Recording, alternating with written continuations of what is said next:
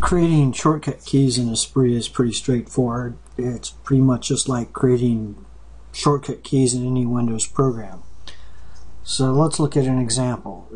Here in ESPRIT, if I want to create a spiral milling operation on this feature, but instead of going up to the menu or through the toolbars, I want to have a shortcut key, say Control-Alt-S, that will automatically open the technology page for spiral milling.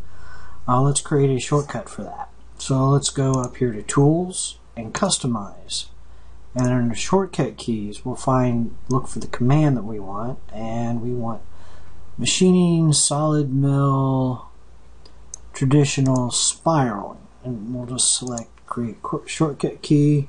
We'll type in Control-Alt-S. We'll get an indicator that this shortcut is currently unassigned to any command. So we can click OK. We can see the shortcut assigned to this command, and we click OK.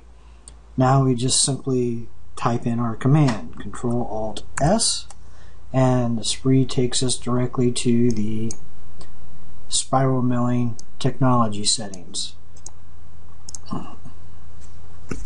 That's really all there is to it. There's really no limit to how many shortcut keys that you can have.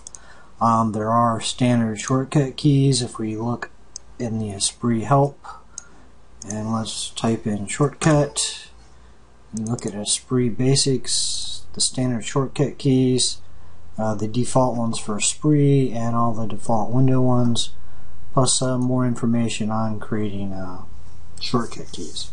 That's all there is to it.